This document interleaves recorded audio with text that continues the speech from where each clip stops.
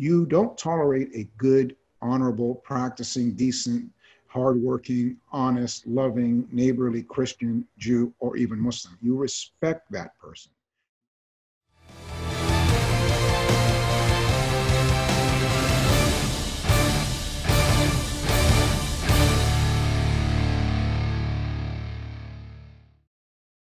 We fundamentally disagree on some of the most principled matters that we hold. And here we are, friends. We break bread together every time we meet.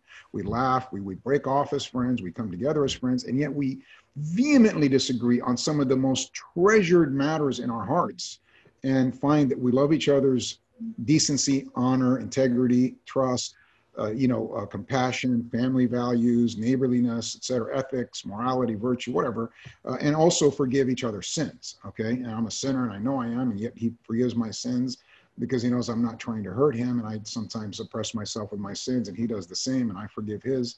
And so you can be friends, you must be friends. There was a time when I was trying to tell, I first met Bob, and I had another mutual Christian friend, Don Clark, who was a well-known media personality in Kern County. Me and him had been friends for many years. And I used to tell Don, I said, Don, this matter is not about tolerance. Tolerance is what you do when you tolerate somebody who'd been an ex-convict, who may be drunk in the street.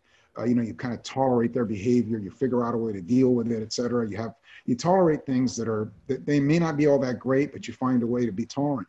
You don't tolerate a good, honorable, practicing, decent, hardworking, honest, loving, neighborly Christian, Jew, or even Muslim. You respect that person. You honor that person. The world is a better place when people like that are living in it, and they can be Christian, they can be Jew, they can be Muslim, they can be Buddhist, they can be Hindu, Sikh, etc. And believe me, I've known all those communities here in Kern County I've dealt with. They have great family values. They love honesty and integrity. I know